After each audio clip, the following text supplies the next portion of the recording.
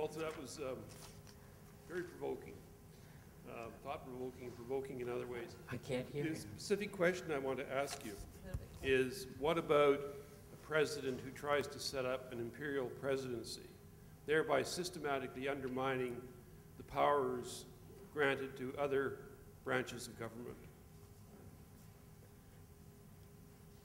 Okay, the president who tried to do this lost an election and walked away from Washington. So he didn't quite succeed in creating a presidency that was impervious to democratic constraint.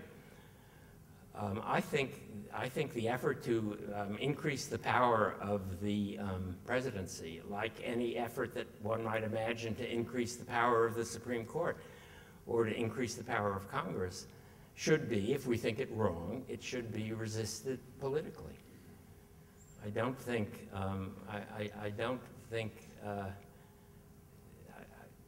that a judicial process is the right way of dealing with efforts of that kind. I guess we'll go back and forth. I noticed. Sorry. I noticed an interesting focus in your speech on trying people after they lose an election, but a lot of your speech was in the context of the recent American elections and I suppose George Bush. I heard discussions regarding trying the political leaders before the election even happened, and I'm fairly sure that such discussions would have happened after the elections, even if the Republicans had won. What do you say to that? Well, it was certainly something that political theorists and public intellectuals could argue about, but there was no chance of trying political leaders if the Attorney General was a member of their party and acting on their behalf. So it wasn't an actual issue. The only way you could bring political leaders to trial is after they have been politically defeated. Now, for personal crimes like Clinton's lying about his sexual engagements,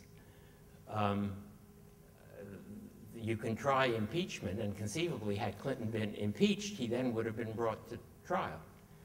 But those were not political crimes, although the effort to impeach him was a political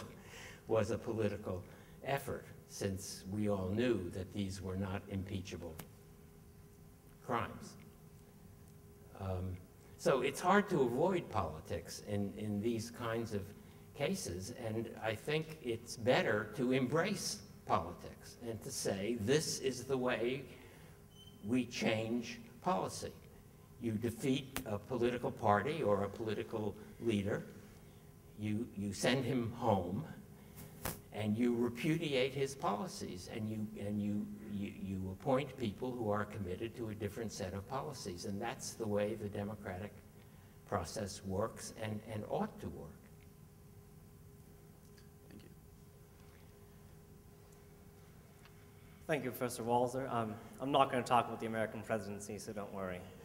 I wanted to know, since you talked about a minimal conception of the good, and you often talk about in your writings grounding political and moral theory in tradition and history, is that if we take that path, does it commit us to a sort of anti-realism? If it does, how do we justify thick conception we have of justice outside our borders, since certainly these trials will concern foreign leaders? And if it commits us to a form of realism, then what need do we really have to give tradition so much importance if we can flush out moral facts? So. I think you're asking a big meta-ethical question, which I'm not sure I understand, and I'm sure a lot of other people won't understand the significance of this question. So can you tie it to an example? Oh, sure.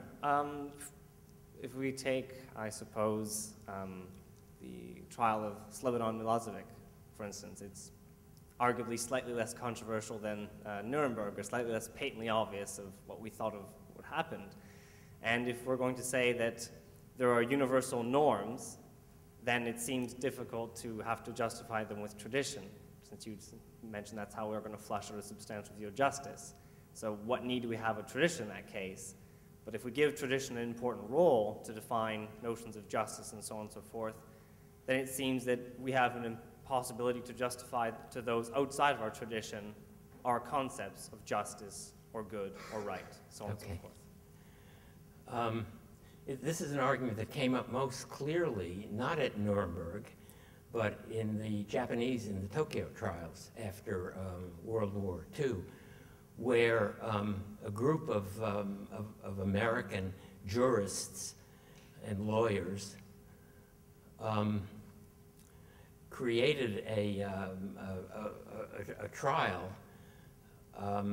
based on natural law, and not, as at Nuremberg, on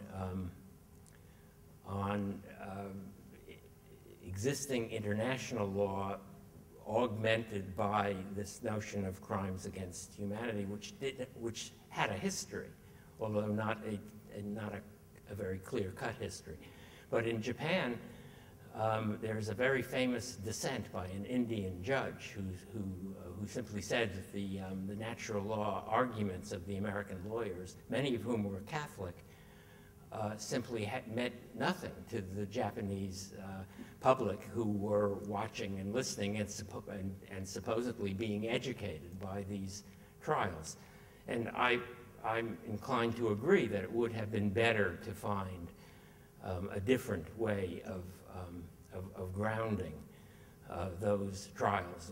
It would have been better to look for a way that could have readily been naturalized into Japanese political and legal culture.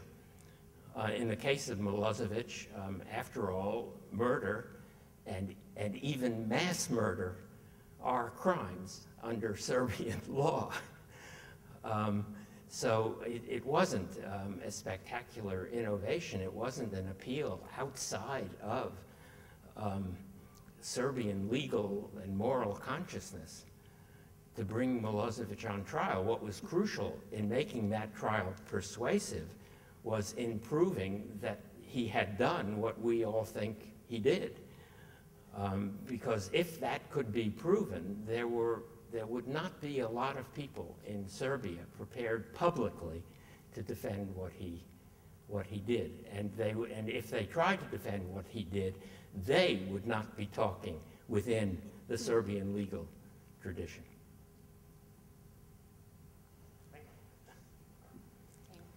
Yes, Professor Walzer.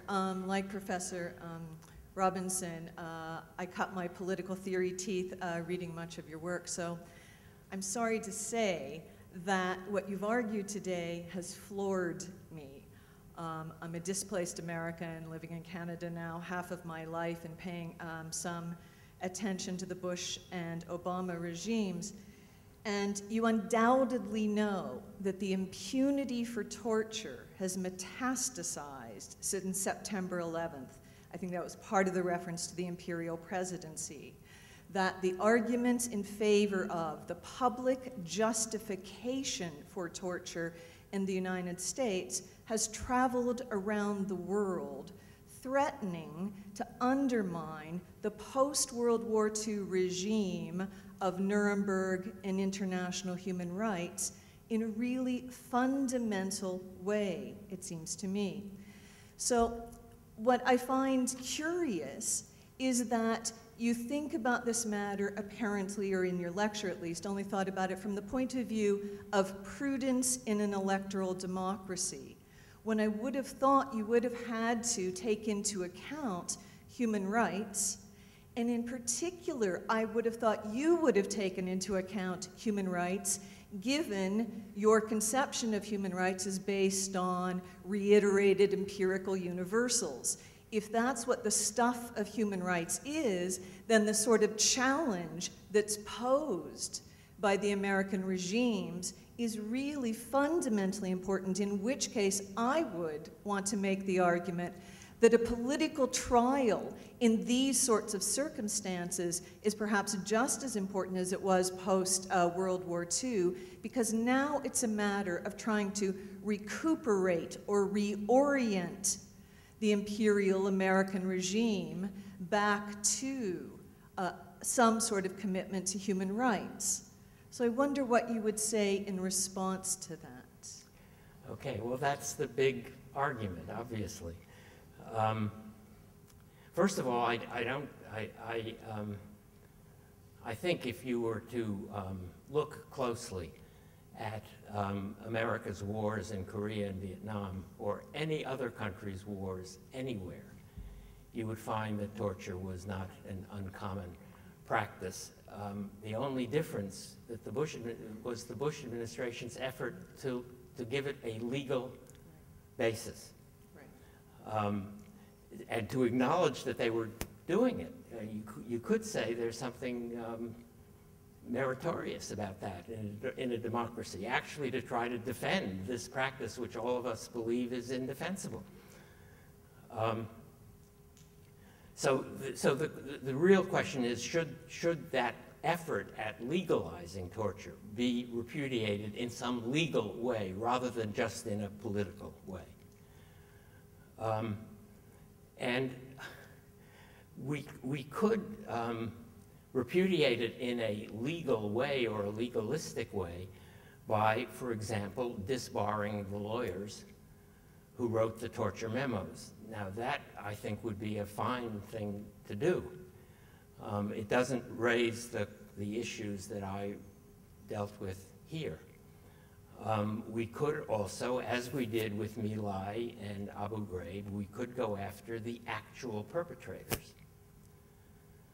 And that makes us all very uncomfortable because they were doing what they were told to do. And in My Lai, you went after the perpetrators and maybe one level up the chain of command, but you didn't go any higher. And Abu Ghraib, I don't think we went much above the first level. So exactly where to stop, that is, I think, it has to be a prudential question, simply because democracies are fragile political regimes. And I have a very strong sense of their fragility. I made this argument in front of a group of lawyers, one of whom accused me of defending the political elites because he thought I was willing to sacrifice the low-level perpetrators. Well, I don't mean to defend the political elites. I mean to defend all of us against what happens when the competition between political elites gets deadly. May I just make one more comment in response to that? Abdullah al-Malki, who was one of our Canadian citizens who was tortured in the Middle East at the behest of the Canadian and the American governments for something like 8 months, wanted to be here this evening, but he couldn't be because he had to be in Toronto. I wonder if you would feel comfortable making this argument in his presence, that those who are most responsible for fundamental human rights breaches and the breaking of his body should not be put on trial simply in the name of oiling the gears of electoral democracy. No, I'm not oiling the gears, and I would certainly make this argument in the presence of anybody who wanted to listen to it. I'm not oiling the gears. I'm trying to preserve a regime which is the best regime that we have. And I'm not proposing simply to let these guys go. I want to send them home in disgrace. I want to repudiate their policies in the strongest way. I want to replace them by a new set of policies grounded in strong legal and moral arguments. That's, I think, the right way to deal with these kinds of issues. I would not have put Roosevelt on trial. Look what he did to thousands of Japanese families. I would not have put him on trial, but I would have wanted a severe political. You have to imagine an opponent who would have defended the Japanese Americans. This wasn't available in the United States in 1944. But I would have wanted a political repudiation of that policy. And I would have certainly have said that in front of Japanese Americans. Okay, I'd like to continue, but I'll concede.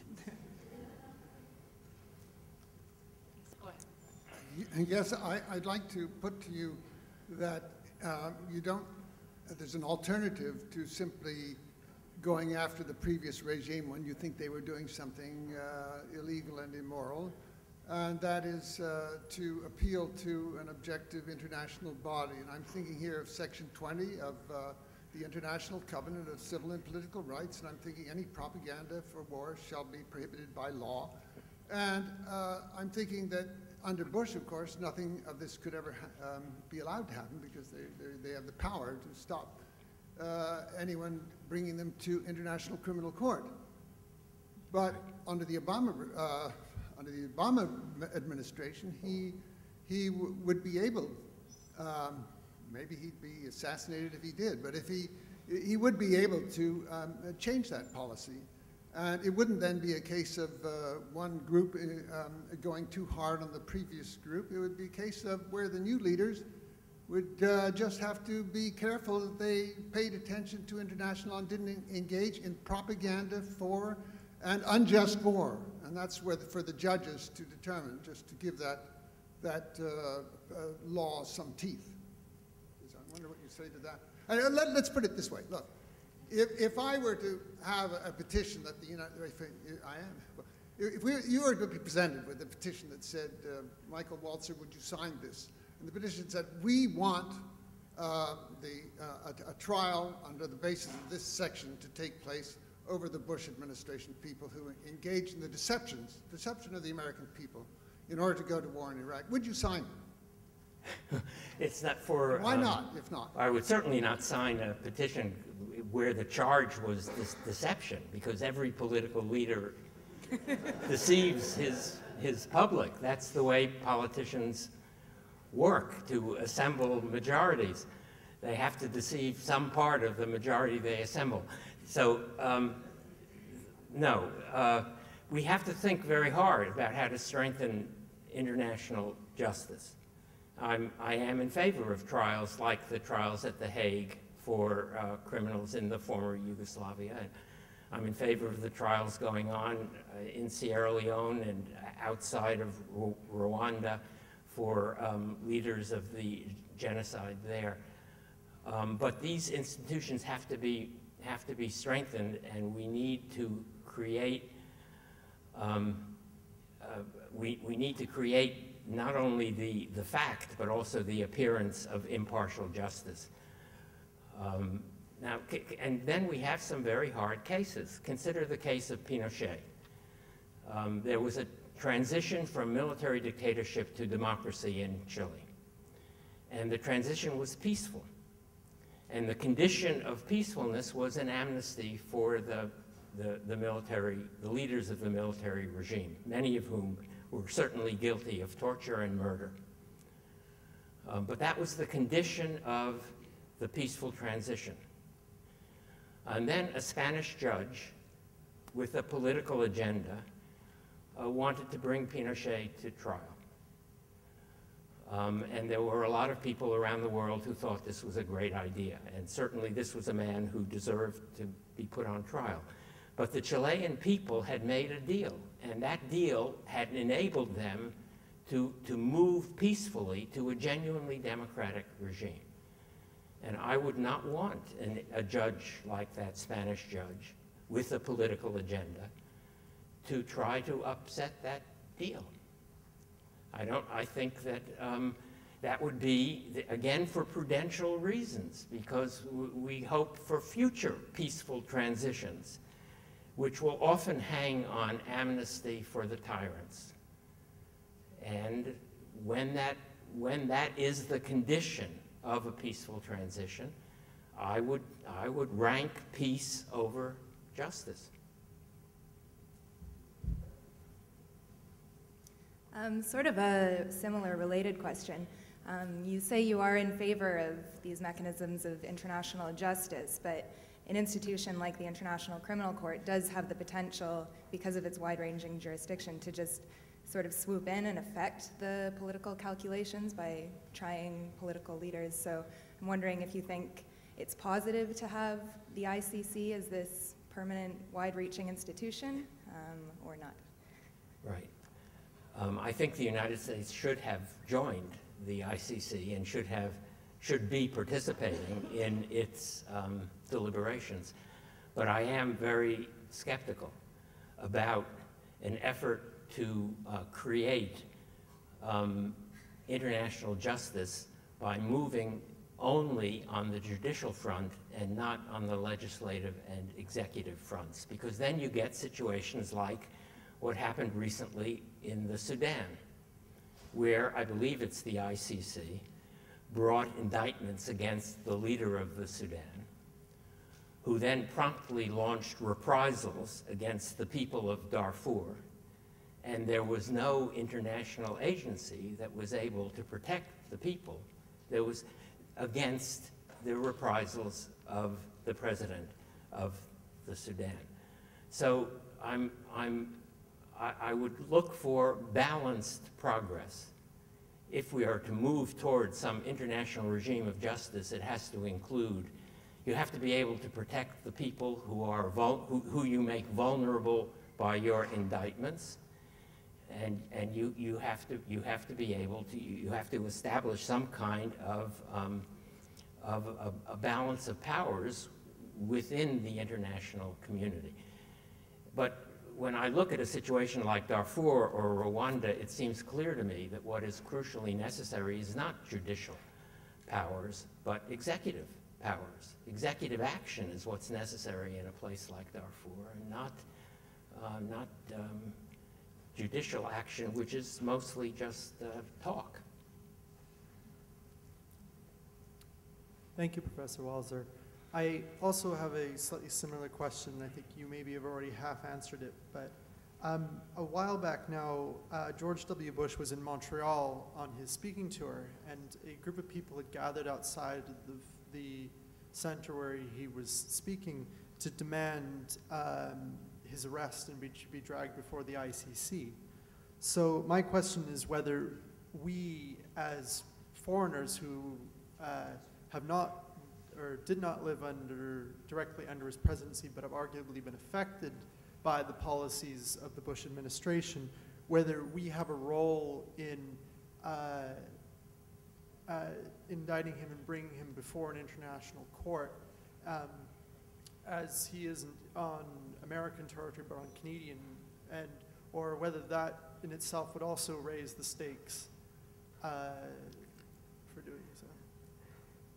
Yes, well, I'm not sure I want to give advice to Canadian citizens about how to act politically. If there were a powerful political movement in the United States committed to shutting down Guantanamo, ending rendition, repudiating torture even more clearly than the Obama people have done, if there were a movement of that sort, I would ask you to support it. I am an internationalist in my political commitments, in the sense that I believe we owe support to each other's political struggles.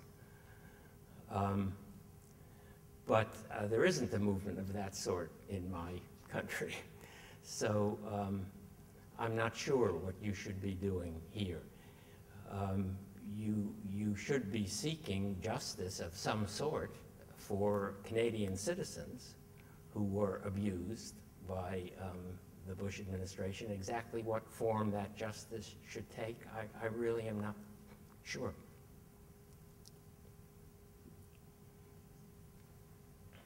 So thank you. Oh, are you? Okay, I'll get the other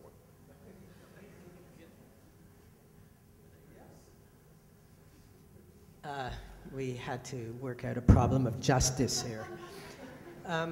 First, I note that your lecture was in part about another sense of trying political leaders, namely political leaders who are trying on our nerves, what we should do with them. I didn't think you quite addressed the point about Milosevic. Milosevic was democratically elected in a regime in which he was democratically and was arrested by a democratic regime. And it sounded in your talk like the only criterion that was relevant was whether it's an ongoing democratic government that can, as you put it, send its leaders home. Yet you seem to endorse sending the Balkan war criminals to trial. So I'm not quite sure if there's an argument that I'm missing. I would suggest that there is a difference, namely in the gravity of the crimes involved. Unlike some of the people who've put questions to you, I don't think that the gravity of the alleged crimes against the Bush administration justify putting those leaders on trial, whereas they do in the case of Milosevic, mass murder, mass rape, and so forth. I just note an irony. The two things that the Bush administration is accused of that people want to put their leaders on trial for is one, overthrowing a regime which itself was a regime which had perpetrated mass murder, and then those leaders were put on trial in the new regime installed in Iraq, which turns out to be, at the moment, the only struggling but functioning democracy in the Arab world. All of that irrespective of what one thinks about that war. I'm just noting an irony. And the second irony is that the harsh interrogation of accused convicts, accused arrestees of Al-Qaeda were people who belonged to an organization which had just perpetrated a mass crime against American citizens and which has an ideology of killing Jews and crusaders and other infidels everywhere. So I think that it's those ironies and the difference in the gravity between the Bush administration's crimes and the ex-Yugoslav leaders that makes the difference. Okay, we probably have a disagreement about harsh interrogation, but I am inclined to accept your view that the crimes of the Bush administration, which I think were crimes, don't reach the level of Milosevic's crimes.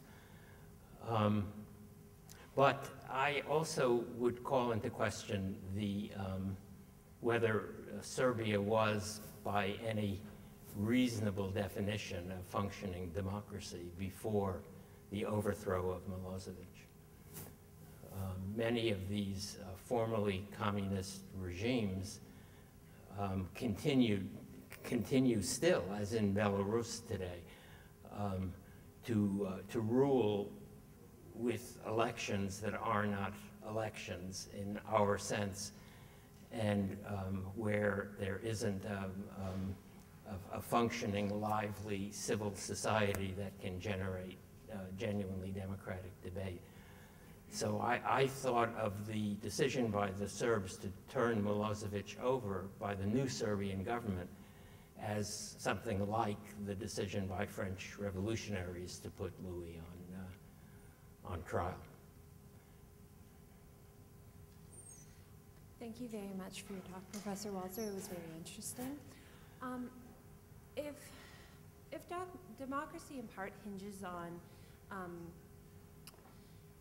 the support of its people, and a democratic system owes something to its people and has accountability to its people, then doesn't it owe it something when it systematically strips its citizenry of human rights, such as in the case of Guantanamo Bay? So we saw so many people on very little evidence taken into custody, tortured, without trial, held for inordinate amount of time, and then we don't hold the political authorities accountable for that.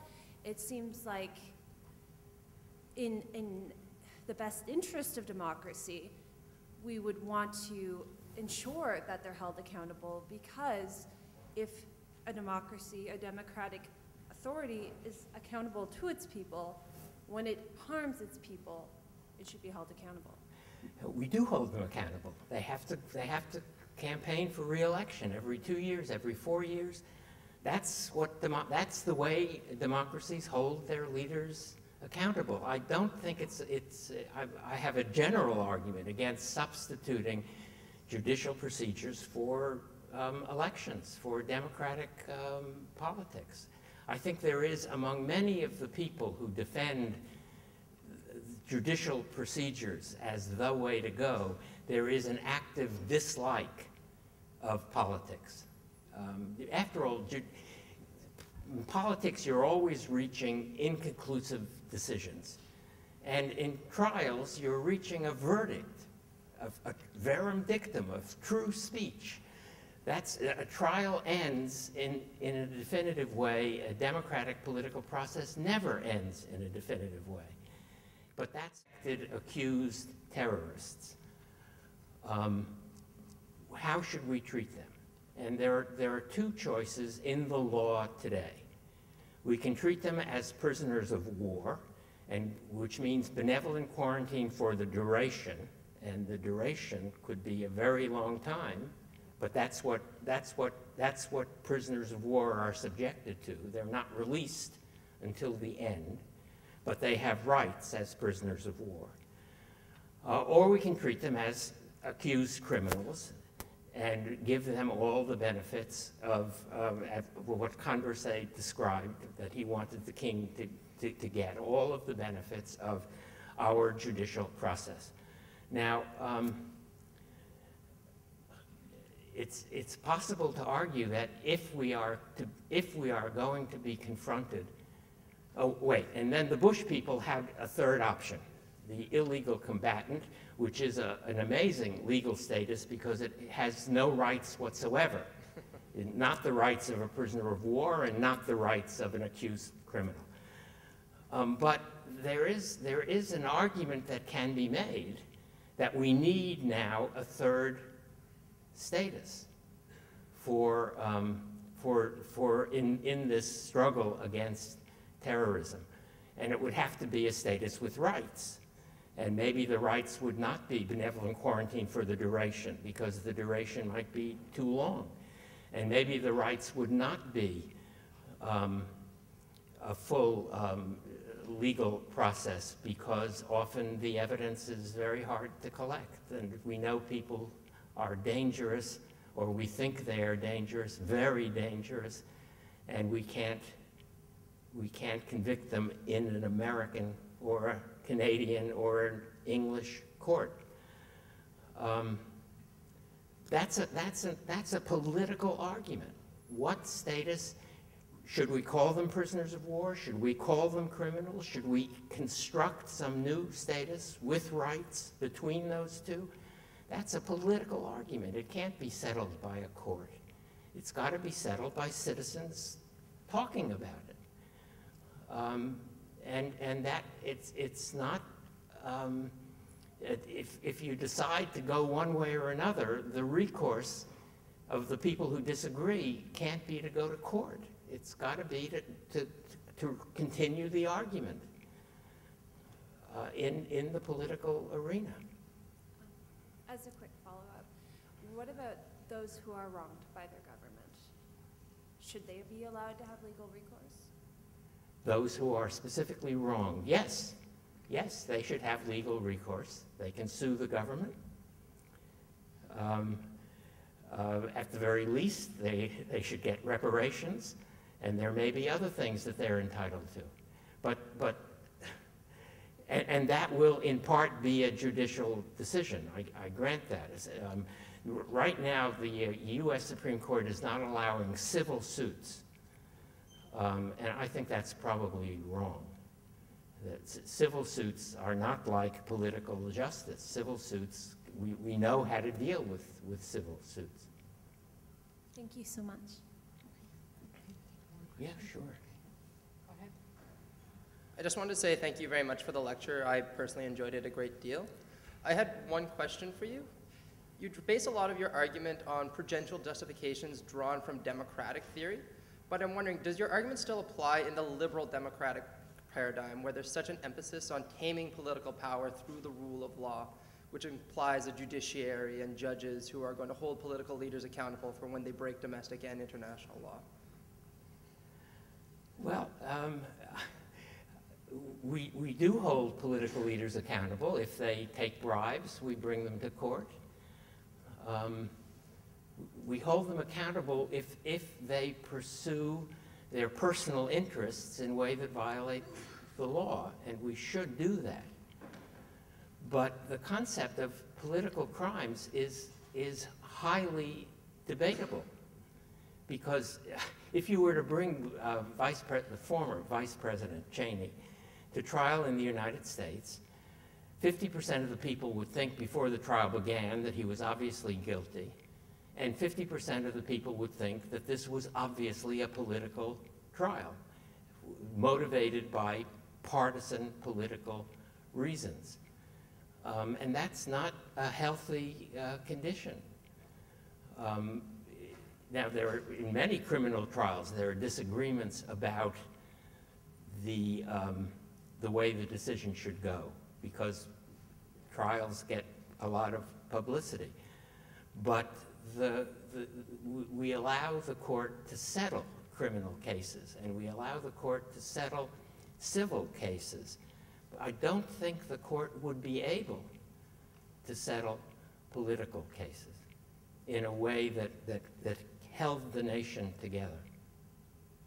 Thank you. Thank you very much, Professor Walzer, for your lecture. I just have one question. So let's say we have a political leader who's committed abuses after being elected, and there is a group of people that wants to put him or her on trial. What if the democratic process that brought this person to power had failed? What if it had been proven later on that it had been a fraudulent election, a rigged election, and at that point, would it then be appropriate to bring this person to trial? And furthermore, would it be wrong to repeat or risk to repeat another fraudulent election? Well, yes, we should avoid fraudulent elections. It's interesting to think about the Clinton case. You know, there was a civil suit against Clinton brought by one of the women from Arkansas that he'd been involved with before he became president. And he argued that this woman had a perfect right to bring a civil suit, but not against a sitting president. He wanted the suit to be postponed until after he left office, and then it could go forward. That was his legal argument. And that's a hard question, whether you want a sitting president or prime minister to be harassed by, as they could well be, by by a succession, a series of civil suits, often brought by with the help of political opponents. So there might be an argument for saying you have to wait until after the term of office, and then the suit goes forward exactly as it would for any other citizen. But again, if the issue is something that the country is in the middle of a political debate about, then I don't think a judicial process is the right. I've said this so often now. I don't think it's the right way to go. Okay, I'm just trying to think of maybe different ways to come at your argument for a tempered shield of immunity around holders of high office, maybe a way of making that argument that's not so strictly exclusively on prudential grounds. So I wonder what you have to say about this. So it's part of we could say it's part of the nature of political leadership in a democratic society, that political leaders find themselves in situations of tragic choice, find themselves in situations so difficult that it's impossible to imagine them coming out of the choice situation without dirty hands. So I'm wondering if you think that that's maybe an argument that belongs under the auspices of the argument as you've made. I think it's one that you'll probably have some sympathy to. Yes. Yes, right. I do have sympathy for that view. I would think that Abraham Lincoln's decision to suspend habeas corpus was a decision of that sort. I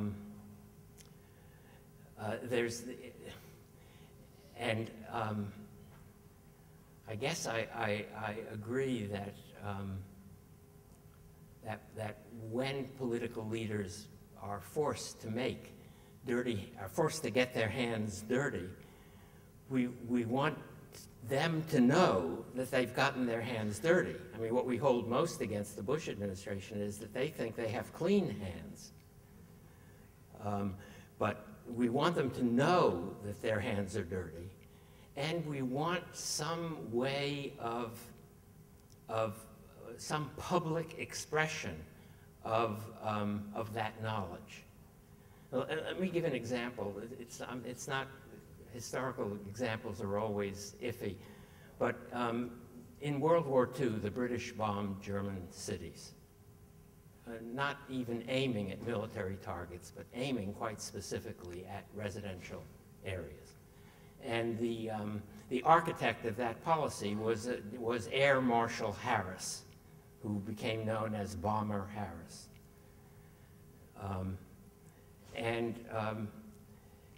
After the war, the pilots of Bomber Command, well, the pilots of Fighter Command, the fighter pilots that saved England during the Blitz, were honored with a memorial in Westminster Abbey. And the pilots of Bomber Command were not honored because there was this sense that this policy was morally wrong, even though some people had thought that Nazism could not be defeated in any other way. Bomber Harris, in contrast to all the other generals, was not knighted after the war, and he left England and went to South Africa. So I thought that was an illustration of how you might acknowledge the wrongs that have been done by political or military leaders, and maybe even force them, with Bomber Harris it didn't work, force them to acknowledge the wrongs themselves without going to the courts. Yeah. Thank you. Thank you very much for a very rich and stimulating discussion. As I listened to the discussion, the lecture, the question, I sense a disconnection between various theoretical approaches and worldviews. I don't think that we can get an answer to this. On the one hand, we have the philosophical approach that starts with individual human rights or utilitarian suffering that says very clearly that this is where you begin. If people have been wronged heinously, mutilated, tortured, and so on, they deserve something done about that, and people will not be satisfied with a political, if you like, solution to that. On the other hand, I'm also very sympathetic to the more political theory approach that says a healthy democracy must be kept going. Now, there we come into empirical generalizations that are very difficult to sort out, because it's true, as you say, that if there is always the danger of people ripping each other apart, that this undermines democracy. However, I get the sense that the reason that so many people feel democracy is breaking down is simply because these kinds of horrifying wrongs are going on and nothing is being done about it. So the reason I don't expect an answer to this, the meta question on all of this, is how we can possibly get the right kind of evidence for what really keeps democracy healthy, because many people feel that it's breaking down simply because these kinds of things are going on and the forms of redress that are being offered do not really get at the core of the issue. So how do we sort out the various approaches, how could we possibly know what will keep democracy strong and healthy? Well, what keeps democracy strong and healthy is the active engagement of its citizens. And in my country, the problem is not that the members of the Bush administration are sitting in their homes, in their retirement homes. That's not the problem. The problem is that having elected a president who promised to end rendition and et cetera, the country, the people who elected him, sat back and waited for him to do it without providing anything like the kind of political support from the base that he needs if he's going to do it. Because politics doesn't work from, democratic politics does not work from the top down. Far better than trials for Cheney would be a political movement committed to ending the policies of the Bush administration in a strong and definitive way. And that political movement just doesn't exist. People gave their email addresses to the Obama campaign, and they even went out and distributed election materials and knocked on doors, and then they went home. And they thought, what a wonderful day. There's somebody in Washington who's going to do everything we want. But he can't. What made the New Deal possible was the labor movement of the 1930s. What made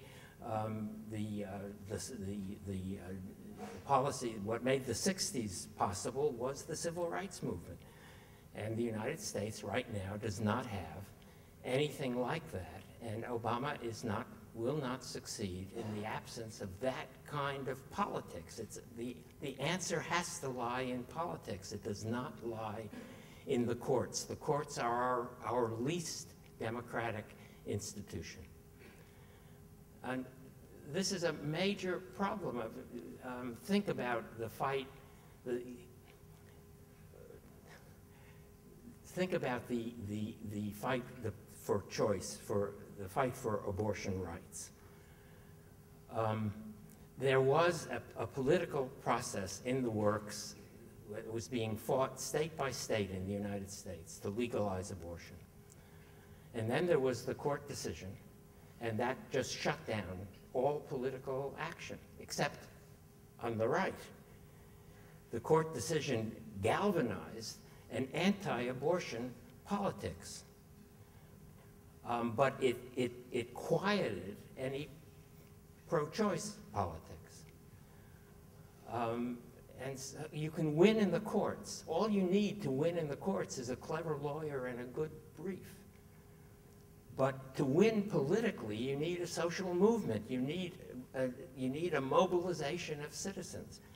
And in the absence of that, the courts can't help us.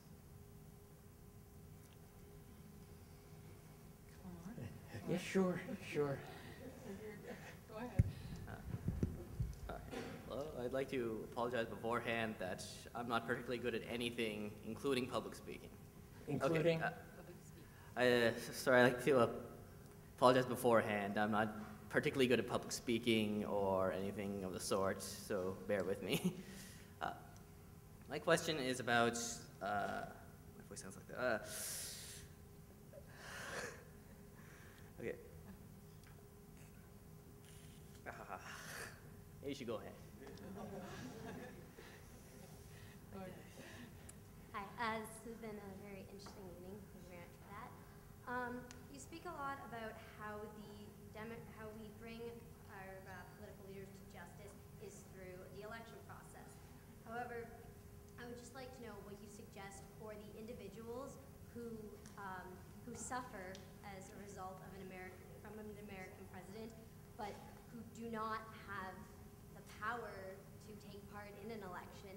So, for example, the innocent citizens of Iraq who suffered under President Bush, how do they get justice? Well, look, as a point was made by a gentleman over here, the regime we overthrew in Iraq was responsible for the mass murder of Kurds and Shiites on a scale vastly greater than anything the United States has done in Iraq. I was against that war precisely because I thought we were imposing risks on the Iraqi people that we had no right to impose on them. But 60% of the country is Shiite, and they desperately wanted Saddam Hussein overthrown by anybody who would do it. And 20% of the country is Kurdish, and they desperately wanted Saddam Hussein overthrown. Had there been a vote before we went in, we did it so badly that now the vote would go the other way. Had there been a vote before, there would have been overwhelming Iraqi support for that war. Well, of course, there couldn't have been a vote, given the character of the regime. But it doesn't make sense for people who said not a word about Saddam's atrocities to condemn the American war. You need people who have a record, people who are on record as standing up against Saddam, they can criticize what we did. But the people who marched in 2003 against the war, many of those political groupings had been supporters of Saddam. So that's not an argument. We owe reparations to the people of Iraq because we did so many things wrong after invading their country. But the actual invasion, though I was against it, it wasn't the worst thing we did by far.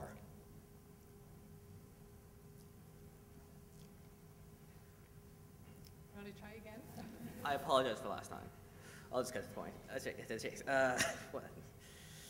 Okay, how would you view a trial that's in any sort of either natural law or legal or any other sort of view on law whatsoever, completely ignored and threw out any sort of concept of justice whatsoever, and how that reflect on the government and the entire process itself? The point I'm referring to is, I'm glad you referred to it before, the Tokyo trials. There were units of Japanese scientists in northern China that did some awful, horrible human experiments on hundreds of thousands of people and killed thousands and thousands of, nearly all of them, with poison gas and medical experimentation. But after the war, at these trials, that they were completely, not only dishonored, they were rewarded for these actions by the United States military, many of them gaining United States citizenship and continuing their work they started in the Japanese imperial government. And there was absolutely complete acknowledgement of what they've done by the legal process, and it would be considered illegal under Japanese law at the time, the puppet Chinese government law at the time, and American law.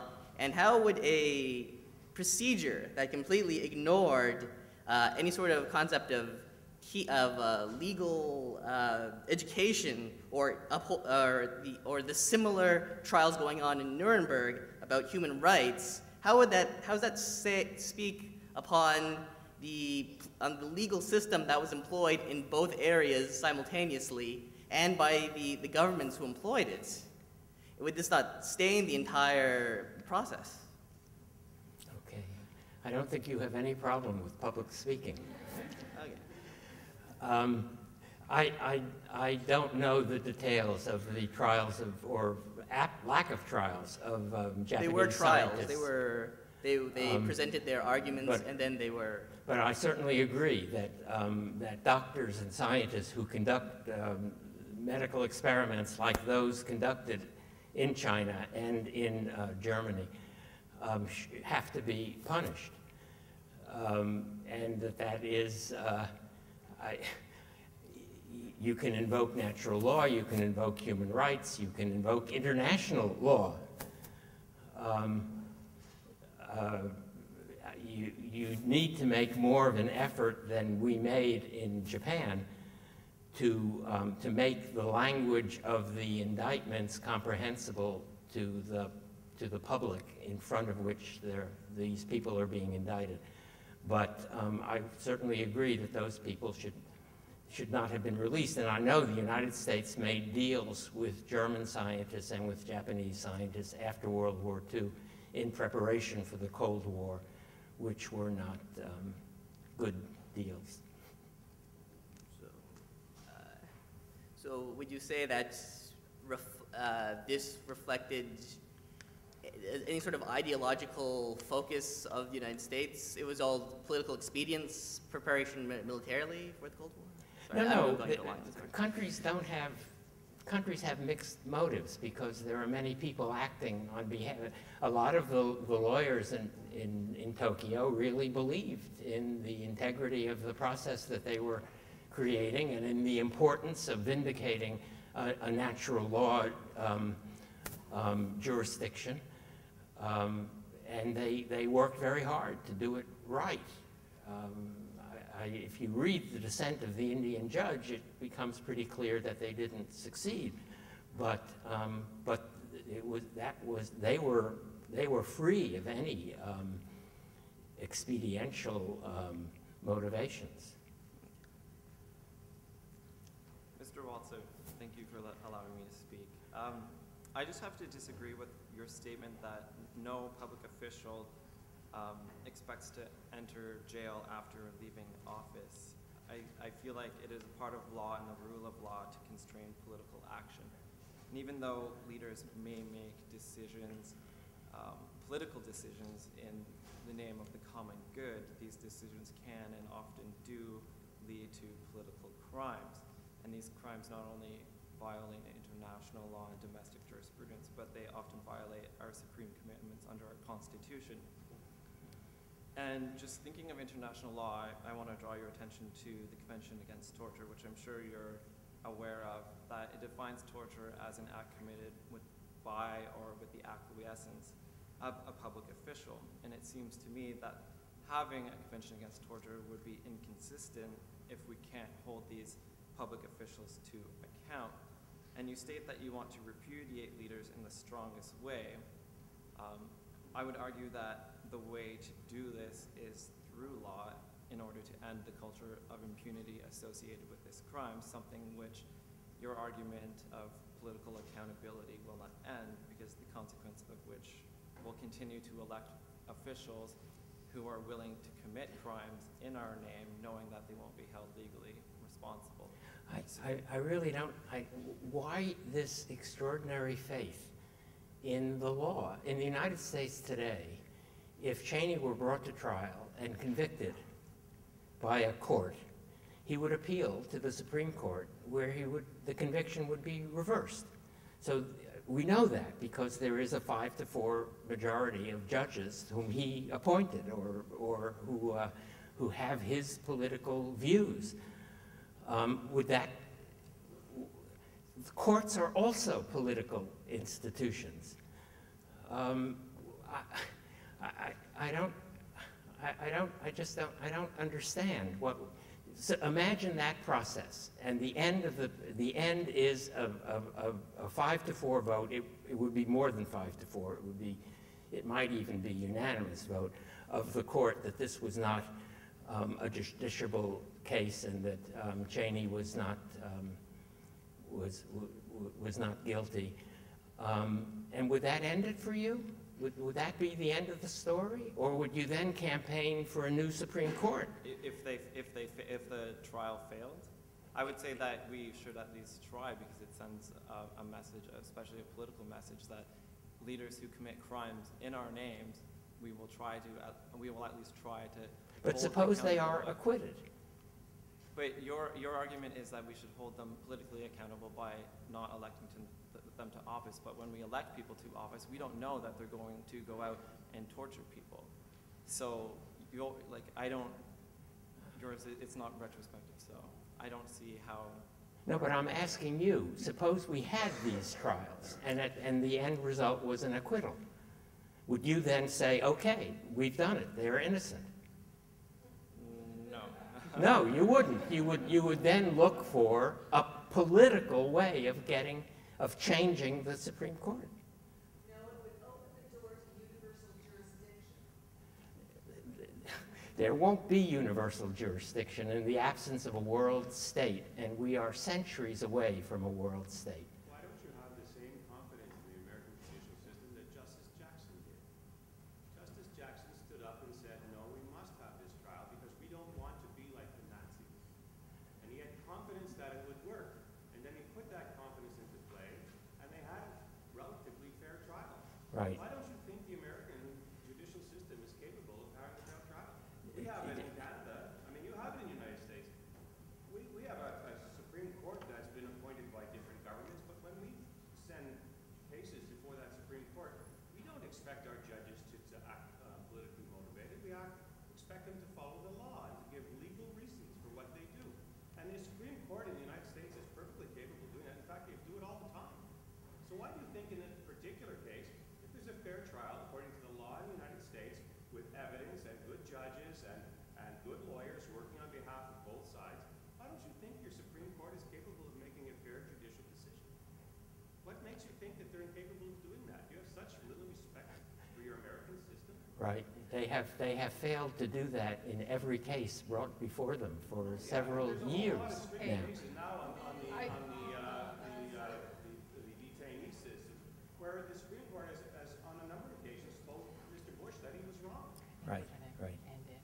I think it's time, unfortunately, and we've had a long time with Professor Walzer. I'm sorry to those of you who weren't able to ask your questions, but now I just very much like everyone to thank Professor Walzer for a very